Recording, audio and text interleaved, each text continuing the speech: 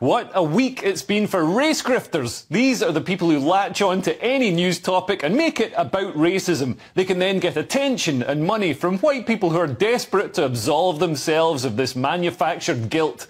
This week, the Women's World Cup team came under fire for being too white, the Edinburgh Fringe was accused of racism, and in the most tasteless race grifting since 1930s Germany, Dr Shola Mos-Shogbamimu somehow managed to make the horrific Lucy Letby case about race. She said, Lucy Letby exemplifies how ideology of whiteness keeps Britain in a chokehold. They believed her tears, denials, even though evidence said otherwise, for no other reason than she's white. A black or brown nurse would have been reported to the police immediately and sacked for suspicion.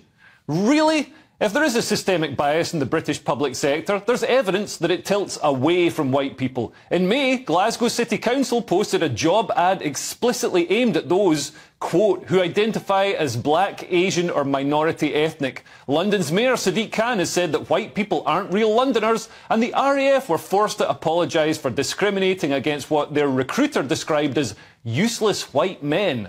Ever since the Macpherson report introduced the spectre of institutional racism as the #1 menace 2 decades ago, the paramount aim of everybody in the public sector has been to look as non-racist as possible. What should be a noble aim, of course people shouldn't be racist, has had terrible consequences.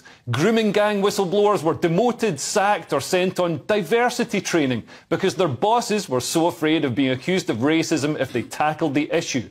But facts don't matter when there's money to be made by grifters such as Dr Shola, filtering every event through the poisonous prism of critical race theory that says that all white people are inherently racist. You'd think she'd maybe take a day off when we're talking about the most abhorrent serial killer in contemporary history. But this is perfect for Dr Shola. The more disgusted people are by her, the more outrage flows in her direction, the more she can hold it up and say, look at this horrific racism directed at me. And she gets attention, she gets speaking engagements, she gets appearances on Jeremy Vine and Good Morning Britain, and she gets book sales, tithes paid to the high priestess of racism to atone for the ever-present sin of whiteness. It's not a new thing. In medieval times, holy men raised huge sums of money by selling indulgences, which purified souls of their sins. The church had a complex system to calculate exactly how much less punishment you'd get in the afterlife for purchasing an indulgence, sort of like a carbon offset scheme for morality. And the money they made was astronomical. Selling indulgences paid for the construction of St. Peter's Basilica in Rome. We do the exact same thing now, but our society's original sin is whiteness, and the indulgences are purchased through diversity training by racial awareness coaches, donations to Black Lives Matter, and talks by Dr Shola. It's a huge industry. According to The Economist, between May and December 2020, donations to Black Lives Matter related causes amounted to $10.6 billion. That's billion, not million. There's a lot of controversy around how much of this actually goes to helping people and how much goes to ensuring a luxurious life for these modern-day televangelists. Patrice Couleurs, the founder of BLM, siphoned off millions of dollars to buy luxury properties. But it doesn't matter.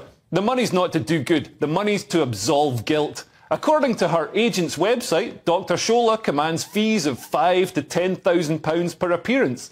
They handily remind any corporate bookers of key dates when they need to buy their indulgences. Race Equality Week, the International Day for the Elimination of Racial Discrimination, and Black History Month. How ironic that Dr Shola makes money from perpetuating racial animosity in the name of eliminating it.